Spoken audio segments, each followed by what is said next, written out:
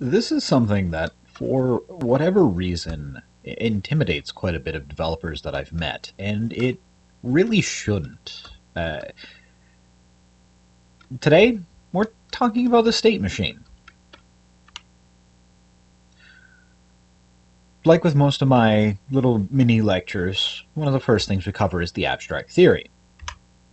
Except not this time. I am almost positive covering the theory first is why this is such an intimidating concept, because I promise you see state machines on a regular basis. There's absolutely no way you've gone through your life not seeing a state machine. But the way they're described in class, the way they're described in books, in computer science journals, is insane.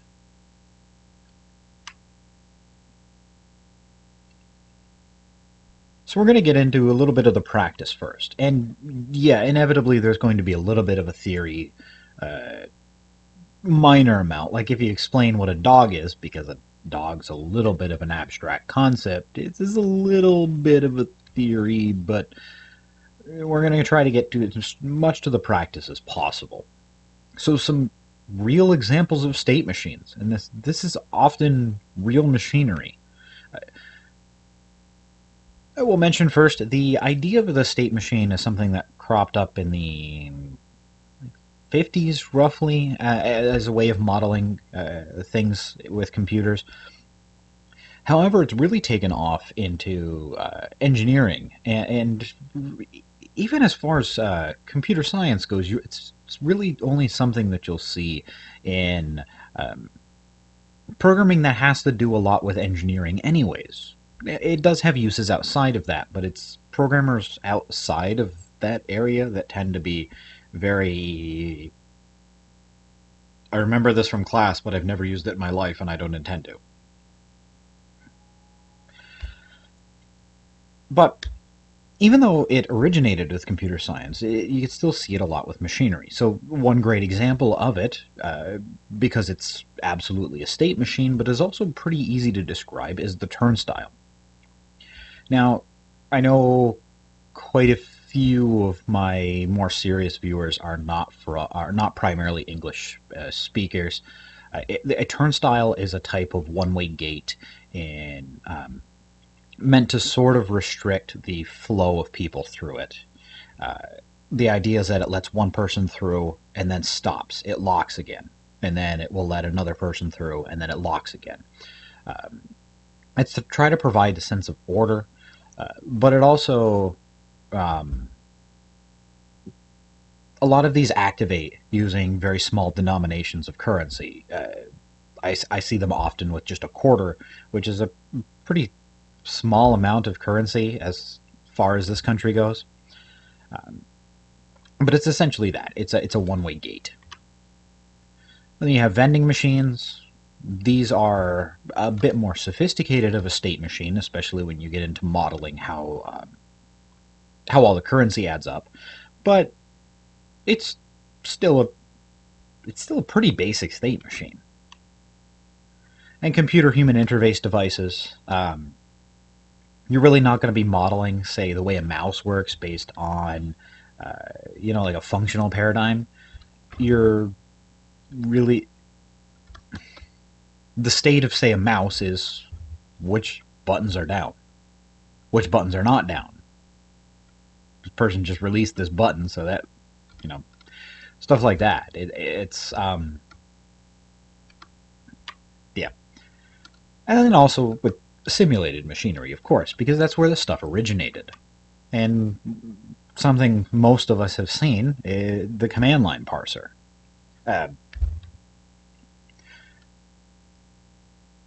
There's certain states that it'll go through. You get into things like subshells and stuff like that. But even the command prompt itself, after a certain program is run, that program may then wait for a new input, and the parser for that is going to be different from the parser at the command line itself, and so you have this this concept of state going on. And roughly how this works is that in the simplest, most like ideal sense, given one input, you enter one specific state. And for another input, you're going to enter another state. This is essentially the mathematical concept of a map, or if you're familiar with the data structures, like a dictionary or an associative array. And in fact, if the state machine you're working with fits this type of behavior, you can implement it literally with nothing more than a map, a dictionary, associative array. Because for any input, it's guaranteed to be in a specific state, and you will have a specific output based on that state. But there are more complicated ones. Given a certain set of inputs, even if a few of those inputs are different, or even if a few of those inputs are the same, just because one of them is different, it will enter an entirely new state. And sometimes that's not always the case, but basically just want to explain that it's not always a nice simple map. Oftentimes you can, and whenever possible, you want to work with as few states and a few things that decide state as possible. So if you can reduce it down to something that it can just be a map, ideally you want to do that. But just as a simple diagram, it's basically you just, whatever inputs you have, decide what state you get. That's a state machine. So then, using the turnstile as a state machine, I just going to do a really basic example of one. With any state machine, you have a default state. That's the state it's in right from the get-go. For this example, we're going to assume that it's locked. So that is, it's not freely moving. It's not going to let somebody in yet. If somebody were to try to walk through it, the bar would not move. It would not turn. So it would not let the person through. And because no input has happened, it's going to stay locked. You can think of this as kind of just looping through over and over again, although the code should never loop. But essentially it will stay locked as long as the input doesn't change. Because if the input doesn't change, the state won't change. But if we go through and insert a coin into the machine, this is a change in input and creates a change in state. The turnstile is now unlocked. And similarly, it will remain unlocked until another change has occurred. In the case of the turnstile, that new change would be that somebody walks through. The way turnstiles work, after somebody walks through the first time, it locks again. And so this whole process will repeat. It will remain locked until somebody inserts another coin, in which case it will unlock until somebody walks through again. We can cover a slightly more advanced turnstile just to show how this would be a little bit different, and also how state machines can handle adding complexity to them quite well. Although this isn't a hardcore example by any means, but I'm doing this because I want to get into a hardcore example later in another video. In this case, we're going to start with an unlocked turnstile. So, just like before, it's going to remain unlocked until a change has happened. Now somebody walks through the turnstile. In this case, however, maybe you've seen certain venues. I got dragged to a lot of sporting events that I didn't necessarily want to go to as a kid. While I like certain sports, I didn't like everything my father liked, but I remember seeing in quite a few of these large stadiums these turnstiles that didn't actually accept any coins because you paid for the ticket. Why would you also have to put a coin in to get through? So they had them free, but turnstiles also still are very effective at sort of restricting flow, because they only let people through in one direction, but also sort of maintaining order because they slow down the rate at which people can go through, so you don't have this crazy mob situation where you get the human equivalent of a traffic jam. So they're still very useful for that. So you would want a turnstile that could possibly be free. Now, in the case of it being free, it should just go back to the unlocked state. It should stay in this loop where whenever somebody walks through, it just remains unlocked because it's free. But then if it's not free, just like before, after somebody walks through it, it should lock again, and it should remain that way until somebody inserts a coin. Here we've added an entirely new layer to this, and it's not that much more complex. There's literally one box and 2 lines added.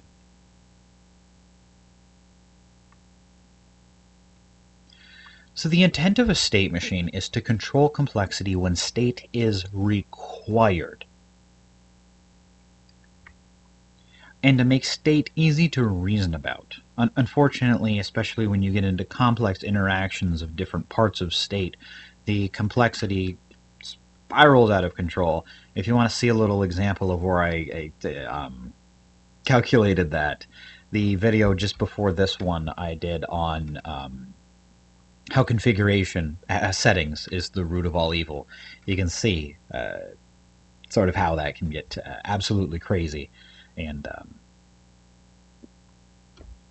but especially if you've been trained in programming recently, you might be a little off-put about that, about the name of this in general, just the state machine. Like, isn't state a bad thing? And controlling state complexity when state is required. Like, when would state ever be required? Isn't state this really bad, evil thing that you need to avoid like the plague? That's what functional programming teaches.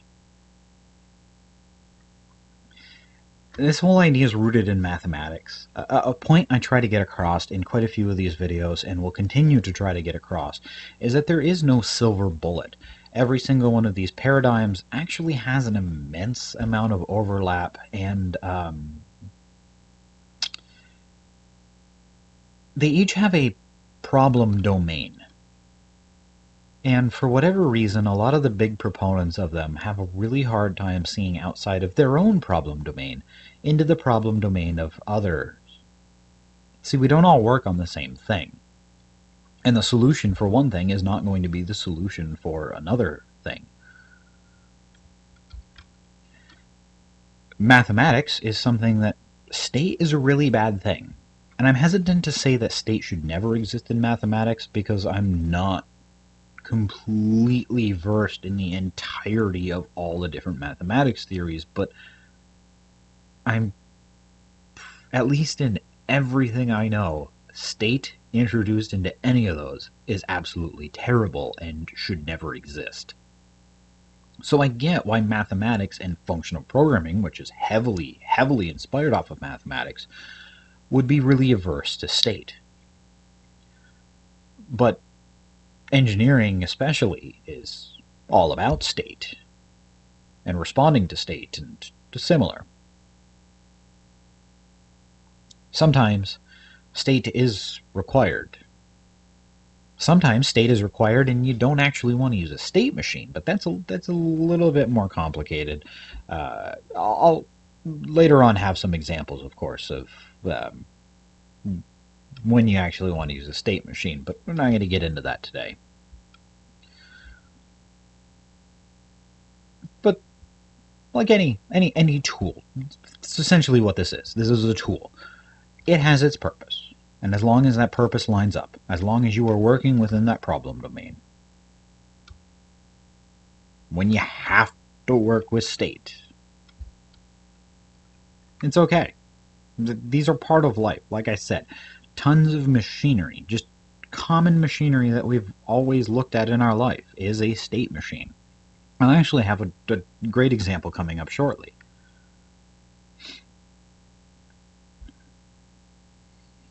But we'll do the theory after.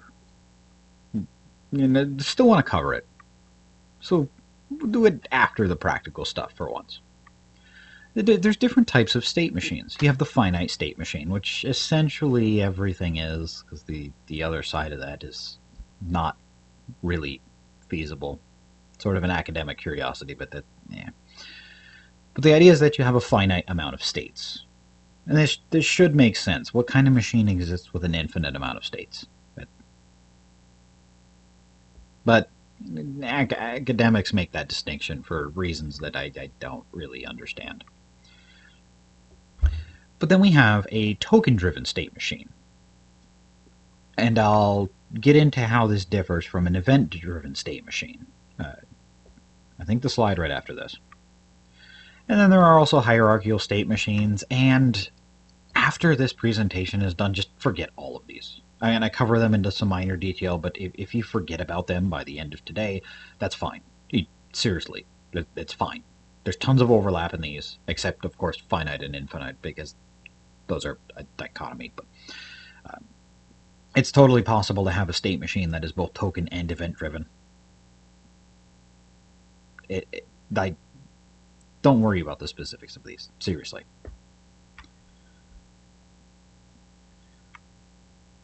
So as for the modes of operation of a token-driven state machine, essentially this takes a list of tokens. This is, for some reason, the state machine that is most often described in academics, and I think it's because it's one of the best approaches towards developing a compiler, although it's certainly not the only one. There's a really interesting approach to teaching Haskell that is done by writing a scheme compiler. Was it interpreter? Both? You're writing your own scheme thing in Haskell. And that was not done through a state machine. But generally, parsers especially are written using state machines. And in the case of this, we're talking about essentially a list of tokens for what decides the state. This is sort of why I hate the theory-first approach, in that you probably still have no idea what the heck I'm talking about.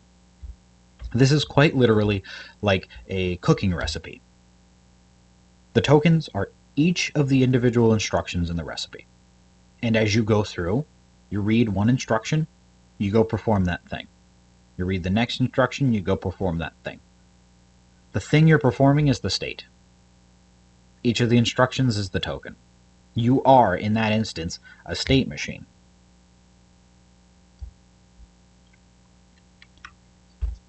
And so, like I've said, for every one of the tokens that goes through, the state changes. This is generally presented in contrast to, although, like I said, these actually can overlap. It's possible to have a bit of both of these. But for some reason, these are usually presented as contrasting. In an event-driven one, it takes various events. This is, again, something that we do on a regular basis, where based on a certain stimulus, you respond a certain way. And who hasn't gone through that? Most of the time when we're complimented, and it's a very obviously sincere compliment, we respond through a happy state.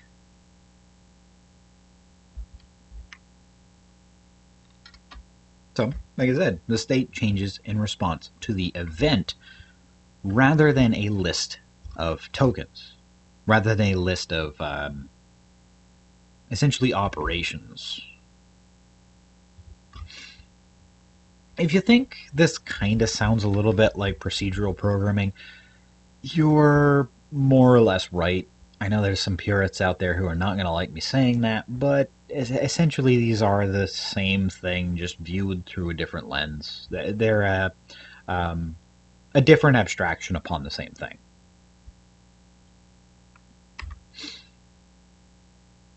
I forgot the transitions again. Lovely. I always do that in the later slides. For the Mealy and Moore machines, which are other approaches, other things to consider when dealing with state machines, there's actually a great video done by MathWorks, the creators of MATLAB, who cover these. They have a great example involving modeling a oven, how an oven works using state machines and show the difference in how the oven would be modeled using the Mealy approach and the Moore approach. That does a great job, and there's not really any point in me recreating that work, so I'm just going to have a link to that video down in the video description. It's the third in their series. If you're interested, the first and the second will largely cover what I've already covered, but may help build upon that. So if you want, go watch them, but I'll have the third linked. And so that's it. Hopefully this leaves you with a better understanding of state machines, especially since I'm intending on this to bring anybody who saw the video I did on configurations and how they cause complexity to spiral out of control, up to date on what a state machine is, because it was actually a state machine that it was how I sort of reined that in.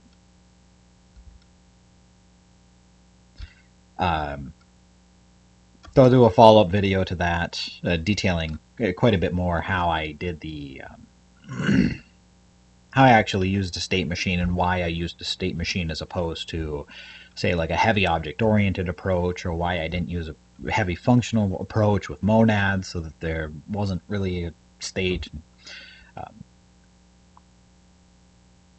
But this should get people up to date, at least familiar enough to recognize what I'm going to say then.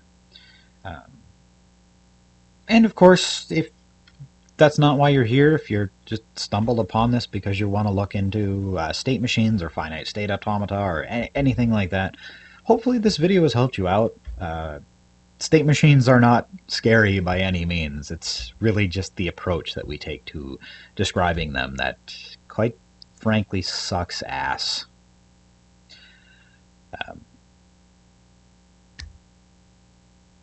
Just terrible. But yeah, hopefully this has helped you out quite a bit. And if you like what I do, if you like this video, if you found it helpful, please consider giving a thumbs up. Also consider subscribing and maybe hitting that notification bell. I create videos quite often, but you still get notified when that happens. And have a good one.